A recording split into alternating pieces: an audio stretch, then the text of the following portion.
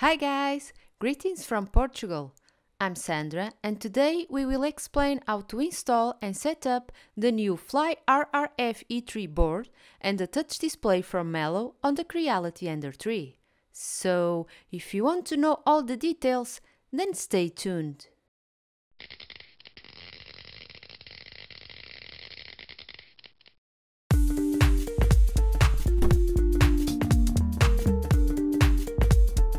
Hi guys, welcome back. My name is Rui and this is the RepRap YouTube channel. If you want to help us out, you can by giving this video a like and subscribe to the channel. You can also help by joining our Patreon page or by clicking on any of the affiliate links posted below in the video description. A few weeks ago, we made a video with the overview of the FLY RRF-E3 from Mellow, and we explain each and every input and output of this board. Today, we will explain how to install it on the Creality Ender 3, but before we do that, let's recap all the connectors. The size of the board is exactly the same as the Creality stock one, and the majority of the connectors are the same and at the same location, which means that in terms of hardware, replacing the stock one with this one is not difficult at all. It has 4 slots for 4 replaceable drivers, and although it has 1 slot for one Z-axis stepper driver, it has 2 Z output connectors. These connectors are wired in series.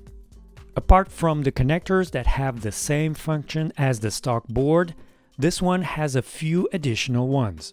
It has a connector for a Mellow TFT display, PT100 thermocouple, and BLTouch. Then we have, like the stock board, an always-on fan output and a PWM control fan output. This board has an additional PWM fan output, which can be used, for example, to control the hot end fan and program it to turn on after a set temperature.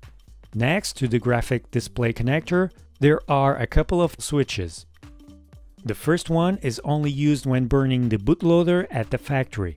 The second one is the reset button. There are also a couple of jumper pins. The logic circuit is protected with a diode, which means it will not be 5 volts exactly. These jumpers will bypass that protection and therefore get the 5 volts. Because the 2 Z-axis connectors are wired in series, if we want to connect only one Z stepper motor, we need to close the circuit with a couple of jumpers. If we don't do this, the circuit will be opened and the Z motor will not turn. To install on our board, we have 4 TMCs 2209 from Mellow. These drivers have the UART and DIAC pins extended at the top.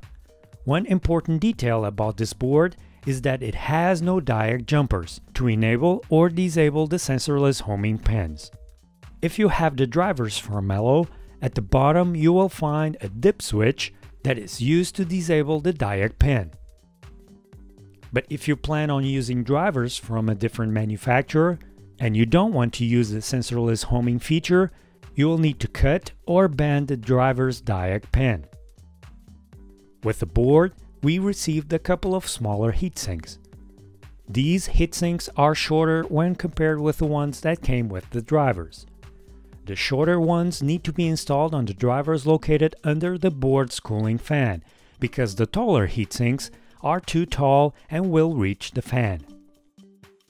The driver slots have jumpers for configuration. With the jumpers installed this way, the drivers will be set as standalone mode. Installed like this, we'll set the SPI mode. And like this, we'll set the UART mode. For the TMCs 2209, we will want to set as UART mode. The 2 drivers with the taller heatsinks are installed at the left, and the 2 drivers with the shorter heatsinks are installed at the right. If you plan on using the stock ENDER3 display, make sure you include the jumper on the J2 pins, otherwise you will get a very dim image. Okay. Start by turning off the printer and open the board's cover panel. On the Creality Ender 3, the panel is located at the top, And on the ENDER3 Pro, the cover panel is located at the bottom. Carefully take the panel out and disconnect the board cooling fan. Some wires have tags on them, but some don't. So make sure you label the ones that don't before disconnecting all of them. Now you can disconnect everything and remove the 4 screws that secure the board.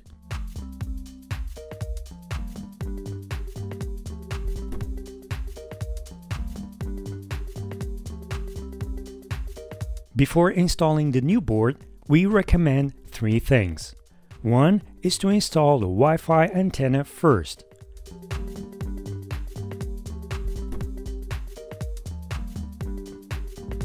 Second, we always mention this in our tutorials, and is related with the wires that don't have connectors. Some manufacturers, and Creality included, normally tin these wires with solder. This is not a good idea and can cause several issues. The best procedure is to crimp ferrules on these wires, as they will make a better and secure electrical connection. You can crimp the wires for the fan that is always on together with the power wires. The stock ENDER3 hot end fan is always on, so if you want to keep the same setup, you can crimp the wires together. And third is to connect the power supply, heat bed and hot end wires before installing the board. For the power supply wires, connect the red, which is the positive, near the big gray capacitor, and the black, which is the negative, near the corner of the board. Next are the wires for the hot end fan. As we said, if you want to keep the same setup and have this fan always on, you can crimp them together with the power supply wires or connect them here. The positive is at the left and the negative is at the right. If you prefer to have the hot end fan controlled by the firmware, connect it to the fan 1 connector. Next is the heat bed heater wires. And then the hot end heater wires. Okay, now we can install the board and secure it with the same 4 screws. Be careful with the Wi-Fi antenna and make sure it doesn't get pinched in the process.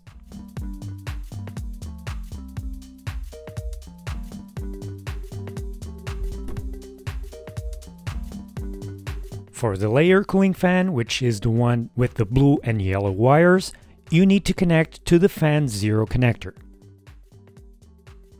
Next, connect the X-axis and stop, the Y-axis and stop,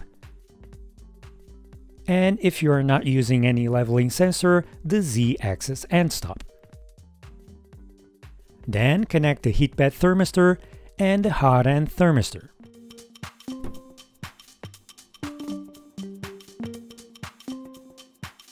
As for the fan that is attached to the panel and cools down the board, it's connected to the fan 2 connector. If you have a BLTouch sensor installed, you can connect it on the BLTouch pins. The sensor wires must be connected near the EXP connector and the trigger wires must be connected next.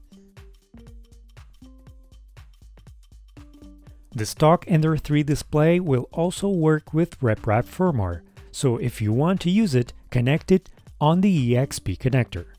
Don't forget to install the jumper cap on the J2 pins.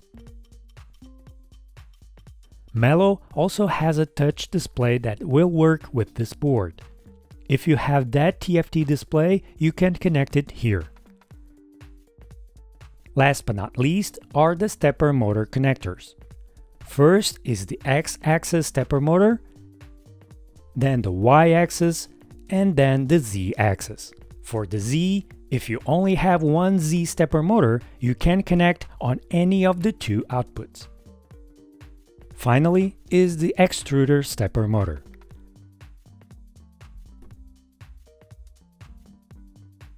As for the Wi-Fi antenna, you can pass it outside using the side openings and then glue it to the side panel.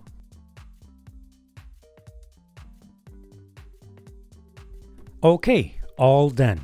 Now, our board came with no firmware installed, so we need to get the firmware files and install them.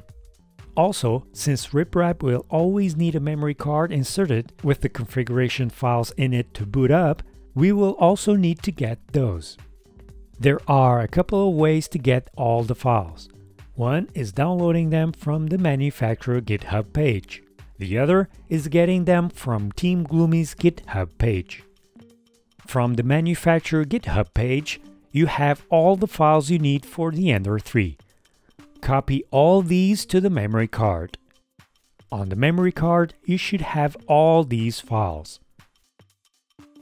The alternative is getting the files from TeamGloomy's GitHub page, where you can find the latest ESP and RepRap versions. You can check below in the video description for all the links. For RepRap, the file you need is the one with the STM32F4 and ESP8266 on the name. The file name that we need to have in the memory card must be firmware.bin, so you need to rename it. This one must be on the root of the memory card. And for the ESP, download the one that has STM32F4 on the name. The file name that we need to have in the memory card must be duetwifi-server.bin, so you need to rename this one as well. On TeamGloomy's website, you can also find the config files, and also the DWC files. Extract both to the memory card as well. The DWC files must be saved inside a folder with the name www. They also have the config files for the ENDER3 with BLTouch installed. One last note, and very important one, is regarding the ESP firmware file. If you download version 3.2.2 or any other below that one, then the bin file must be placed inside the SYS folder. If you download a version above 3.2.2, then it must be placed inside a folder with the name firmware. Only the RepRap Firmware, which is the firmware.bin file, is placed in the root of the memory card. And there's also a configurator online that you can use to build up your files. At the end, you get all the files you need and includes the RepRap firmware, the ESP firmware, and config files. If you want to use the stock ENDER3 display with RepRap, you will need the menu files. If you don't have a folder with the name menu and with the files in it, you will need to download the files from here and copy them to a menu folder on the memory card. You will also need to edit the board.txt file that is located in the SYS folder. So get a file editor such as Notepad++ and add these lines at the bottom of the file. Next, open the config.g file and add this line at the end. If this line is already there, leave it as is. Regardless of where you get the files, this is what you need to have on the memory card: the RepRap firmware, the ESP firmware. As we mentioned, it can be inside the firmware folder or inside the SYS folder depending on the version you get. The folder structure with all the config files inside, the DWC files, and the menu files if you want to use the stock ENDER3 display. Okay, insert the memory card in the printer's memory card slot and turn the printer on. It will automatically install RepRap's firmware.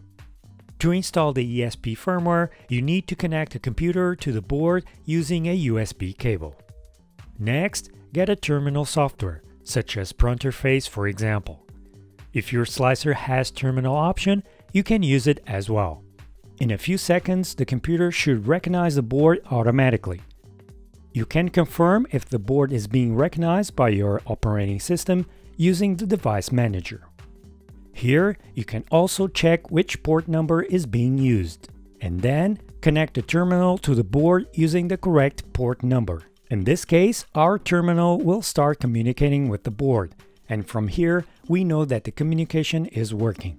Other terminals might not do that, so in that case, you can type M115 and enter, and check if you get a reply back. Next, type M997 space S1. This will tell the ESP module to update the firmware. Now we need to program the network's SSID and password so that the ESP module can use the Wi-Fi. First, switch the ESP module state to idle using the command M552 S0 and enter.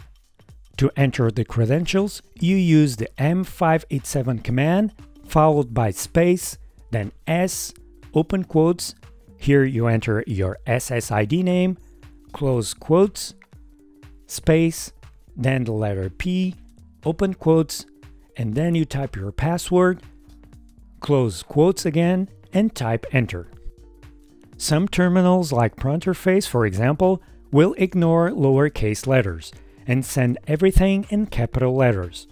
So, if your credentials have lowercase letters, then you need to add a single quote before each lowercase letter like this.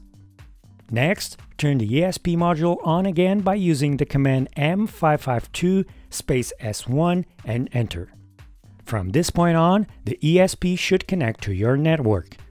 To access the DWC, just open an internet browser and type in the IP address of the ESP module.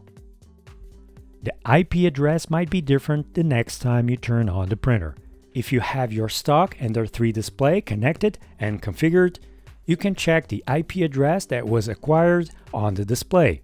If you prefer the TFT display instead, here's how you can install it. Start by printing the mount for the TFT display, and then remove the stock one. Use 4 screws and nuts to secure the TFT to the mount.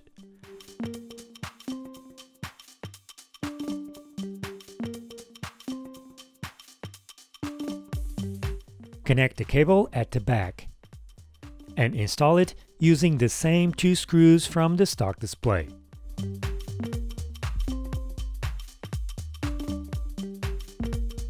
Working with this display is very simple.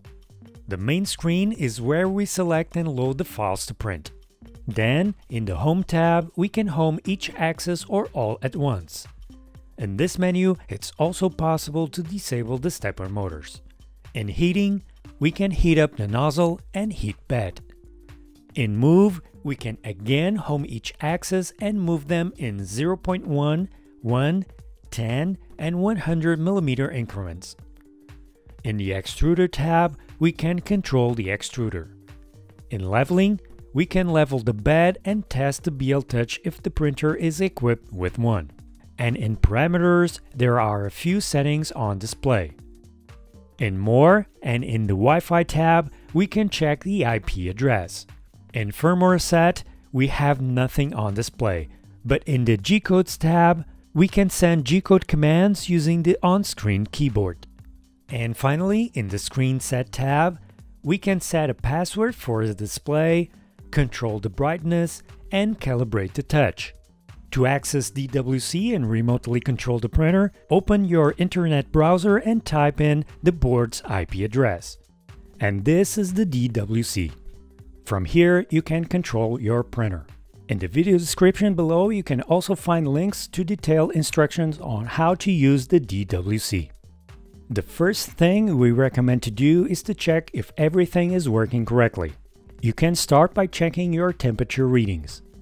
And then, turn on the nozzle and bed heaters. Keep your finger ready on the off switch in case something is not correctly set up and you need to stop the machine. Next, home each axis individually to confirm that the motors are turning in the right direction, and that the end stops, if you are using them, are being correctly triggered.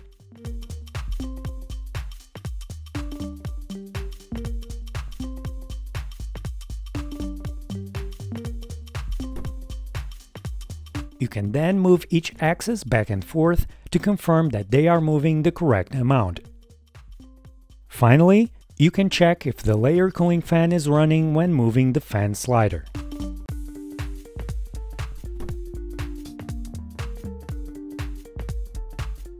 From this point on, you can run all your calibrations, and then if everything is working okay, you can then start your first print with this new board. If you get a rising much slowly than expected error, when trying to heat up the heat bed or nozzle, then you really need to run the PID calibration. To do that, just send the command M303 H0 S60 to calibrate the heatbed PID, and M303 T0 S200 for the hot end PID. These PID calibrations will take some amount of time, so don't worry. At the end, send M500 to store the data. Now, you can then install back the cover panel. This board is also compatible with Marlin Firmware. If you want to use Marlin instead of RepRap, the procedure is much easier. Just download Marlin Firmware, install Visual Code Studio and Platform IO, and compile it. The compiled firmware file can be found here. Just copy this bin file to the memory card, insert the memory card in the printer's memory card slot, and turn the printer on. The printer will update the firmware automatically. With Marlin, you can use the stock display, which will work as normal, or with the TFT. However, for the TFT to work with Marlin, you need to update the screen firmware. To do that, get a blank microSD card and copy the update.img file and the config folder to it. Place the memory card in the TFT card slot and turn the printer on. It will ask if you want to upgrade, so go ahead and upgrade.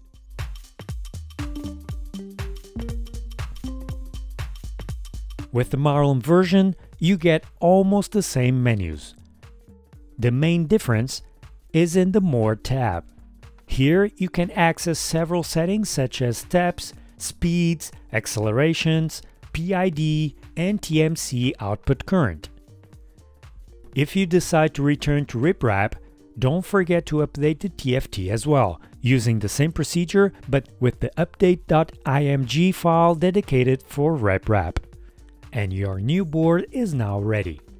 Don't forget to check the video description for all the links.